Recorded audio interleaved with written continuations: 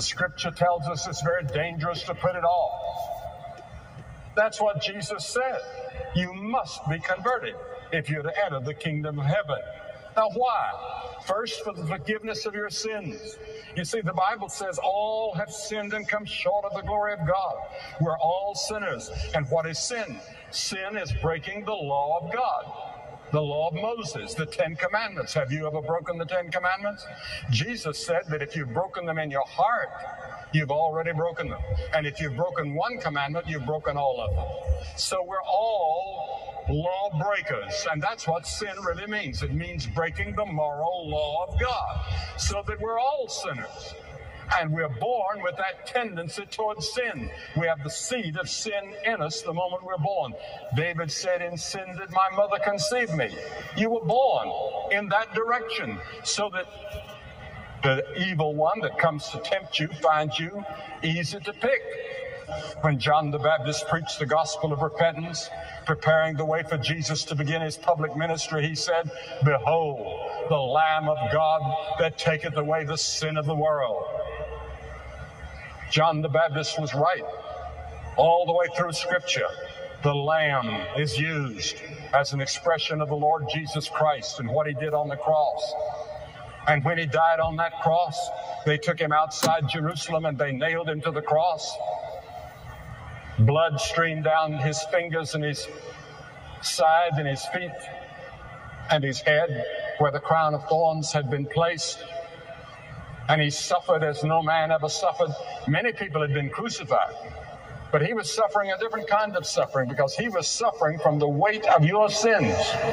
He became guilty of your sins. Every lie that you ever told, every evil thought that you ever had was placed on Jesus.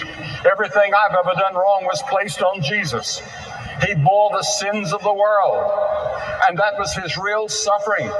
And when he said, my God, why hast thou forsaken me?" in that terrible and awful moment, he bore our sins. The Scripture says he became sin for us.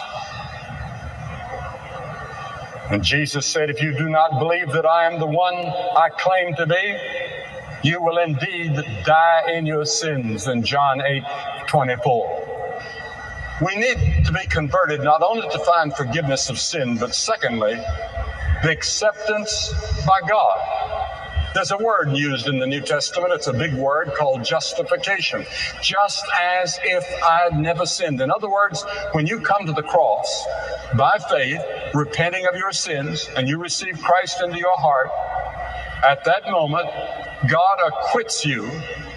He forgives you, but he also places you in the sight of all the universe as though you'd never ever committed a sin. Therefore, being justified through faith, we have peace with God through our Lord Jesus Christ. Now, what do you have to do to be converted?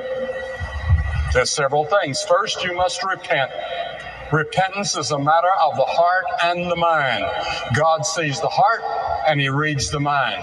And if you really repent, you'll receive his power to turn from your former way of life. You see, the Bible teaches that the devil, who's called the god of this world, has blinded the minds of unbelievers. And the Bible says the natural man receiveth not the things of the Spirit of God, neither can he know them, for their foolishness unto him. You cannot understand what I'm talking about without the aid and the help of the Holy Spirit who's speaking to you right now.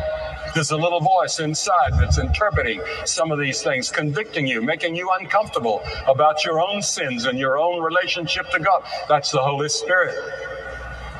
And then not only should you repent, which means to change your mind, change your way of living, it means faith.